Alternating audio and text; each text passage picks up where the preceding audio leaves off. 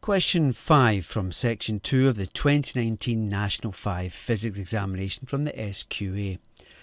A student is investigating how the length of a wire affects its resistance, and the student connects different lengths of wire to a power supply of fixed voltage and measures the current in each length of wire.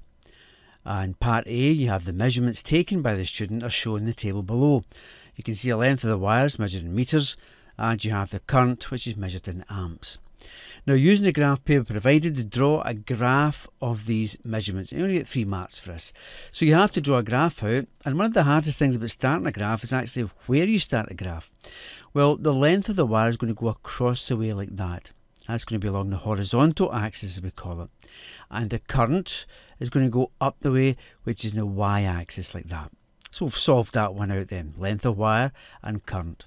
Now, what's going to be the scale of this graph? Well, you can see for the length of wire, you're going from 0.20 meters to 1 meter. And you can see along here, you've got 1, 2, 3, 4, 5, 6, 7, 8, 9, 10 big divisions, subdivided into 5 smaller ones. So if you can make that 1, we'd start off here at 0. We could start at 0 here, and each one here we could call it 0.1.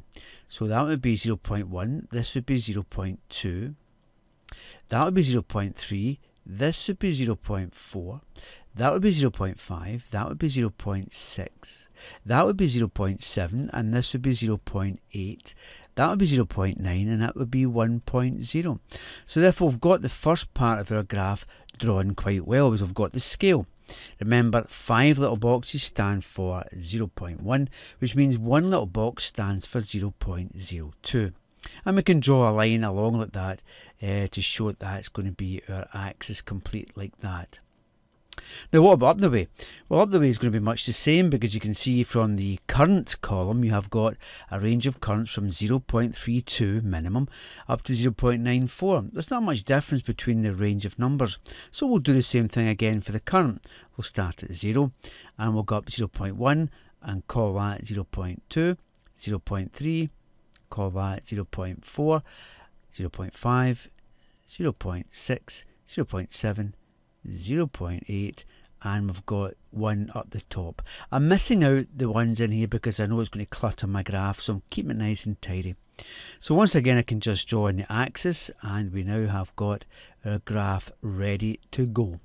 Now, when plotting the graph, it's very important you take one step at a time. So we're going to plot 0.2 with 0.94 of a current. So we go to 0.2, and really the best way to get a ruler for this, put your ruler at 0.2, and we're going to go up to 0.94. So there's 0.9 there. And remember, each little square stands for 2 beyond that. So 0.92 and 0.94 would be there. So there's our first point like that. Then we go on to do the next point, and that is 0.4 and 0.6. So we take our pen again and we go to 0.4, which is here, and 0.66. So 0.6, 62, 64, 66, and we're going to get a point in there, make a nice sharp point like that. We move on to our next one, 0.60 and 0.47. So we take our graph, check again, 0.6 is this line here, all the way up to 0.47. There's 0.4 there, 0.47 would be 2, 4, 6, and halfway between there would be 0.47. So there's a point halfway between that little box there like that. So the graph's coming down. Second last one would be this one here, 0.80 and 0.37. So we go to a graph 0.80 and we go up to 0.37, there's 0.3 there, and the 0.7 makes up 2, 4, 6, and the 7 in there gives us 0.37. So there's a point in there. And finally our last one, so we're nearly there, would be 1 and 0.32.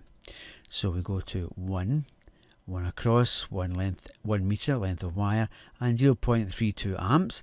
There's 0.2 here, there's 0.3, and it's 0.32, which means just 1 square above. So there is our point there like that. So we've now plotted our data on the graph, and all we have to do now is draw in our line. Now we can check right away that it's not going to be a straight line, because there's those first 2 points there, they're in line, but the other 3 points veer off, so it's definitely a curve. So what we have to do is take our pencil and draw through the lines in a perfect curve, if we can draw that, passing through all those points which we've drawn on our graph. Now it's quite hard for me to do that on a computer, so I've got to draw one which I did earlier in the true sense of the words, and there it is there. That's the graph that I got from there. So from that graph we can see a story being told. We can see that as the length of the wire increases, then the current in the circuit is going to decrease. And the question which comes after that is this one here. It says 5a part 2, state whether the resistance of the wire increases, decreases or stays the same as the length of the wire increases. Well, we know from our graph that definitely as the length of the wire increases, so length increases, we can read off our graph, the story of our graph, that as the length increases, then that implies that the currents which is flowing through the wire, current I, is going to decrease. Now we also know Ohm's law.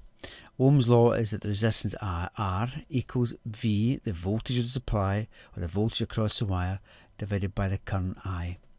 We can rearrange that, and we can see quite clearly that, well, we don't have to rearrange it, we can see that resistance R equals V divided by I.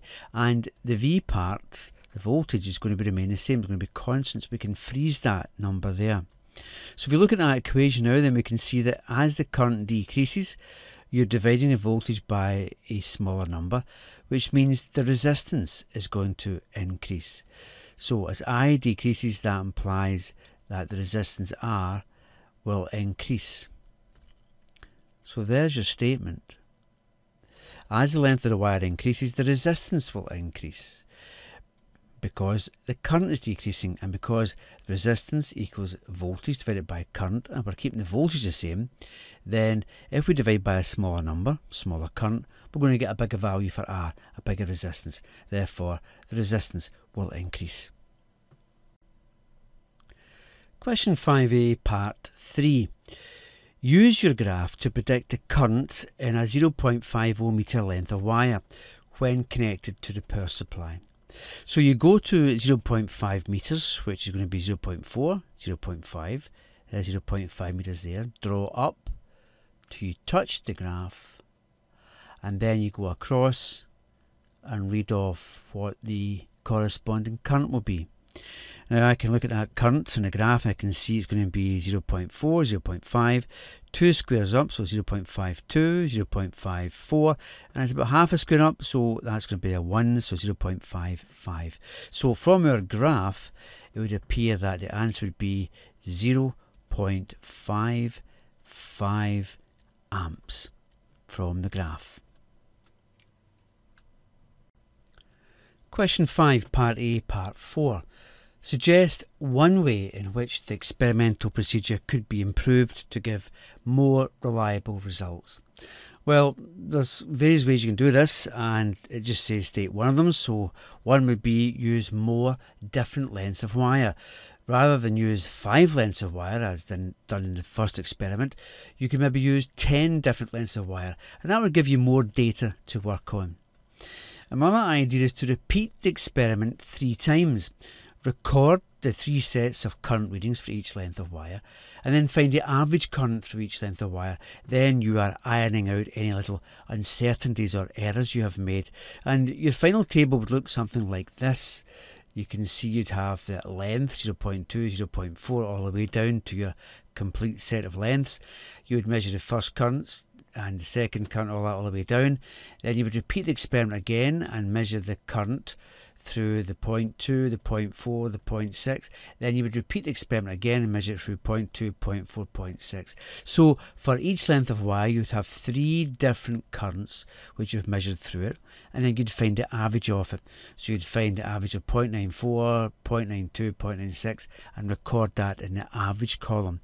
And then when it came to drawing the graph, you would plot the length 0.2 and the average current this time 0.94.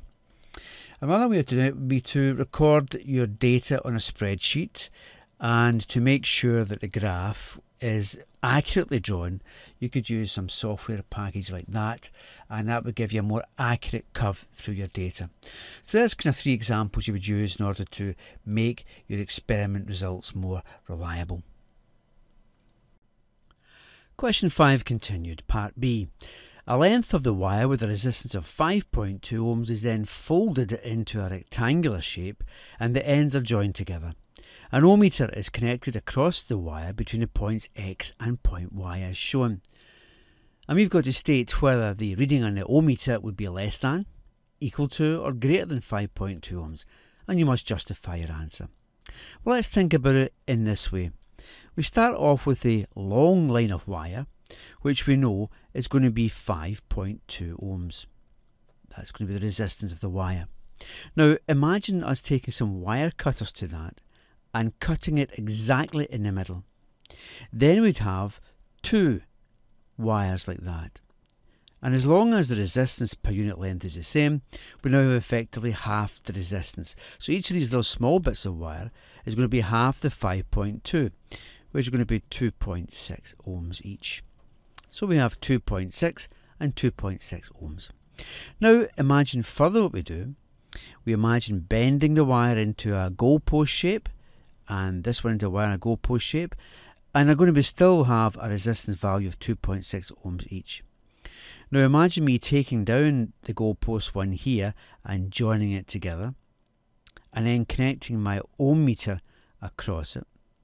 Then what I really have here then is I've got a 2.6 ohm length of wire from here round to here in parallel with another 2.6 ohm length of wire. How do I know it's in parallel? Well, imagine the electricity, the electric current coming through here, coming to this junction here, and if it's forced to split up, these 2 branches must be parallel. So when we've got 2 resistors in parallel of the same value, the combined resistance is just really half of that, which is 1.3 ohms. So yes, indeed, the resistance of the rectangle between X and Y will be lower than 5.2 ohms. In fact, it will be 1.3 ohms, as we'll describe by that method. So we have our piece of wire, and we have our ohm meter, and we have our 2 leads of wire, and we connect the 2 leads of wire across together to get the connecting lead resistance, which is 1.4 ohms. That's very important because any resistance we find after that, we have to subtract 1.4 ohms from it. So the resistance of the wires is 1.4 ohms. Now we take our length of resistance wire, which is nichrome from a toaster, and we find the total resistance of the complete length of the wire. And as you can see from the meter, the total resistance settles down to give you a value of about 5.8 is the total resistance of the wire. But remember, we have to subtract that 1.4 ohms from it. The full wire resistance, take away the 1.4 ohms, gives me the real wire resistance is 4.4 ohms. Now what we've got to do is fashion the length of straight wire into a loop and connect each end of the loop with the leads coming from the ohm meter. So there's one connected there and one connected there. So you can see this time that the resistance of the loop is now going to drop down to give you a value of about 2.6 ohms.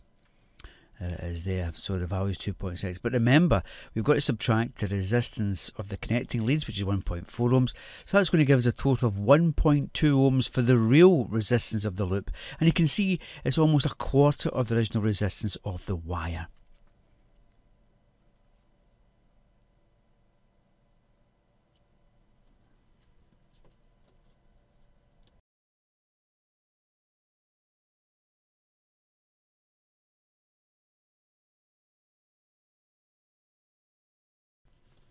It can be very hard to draw a curved line on a graph. The best idea is to take your ruler, and it must be a flexible ruler, and just bend it as best you can with two fingers and a thumb, along where all the points are. And once you've got that like there, you just take a pencil and draw along the ruler. You've got the curve like that. Quite a good method to draw a good curve.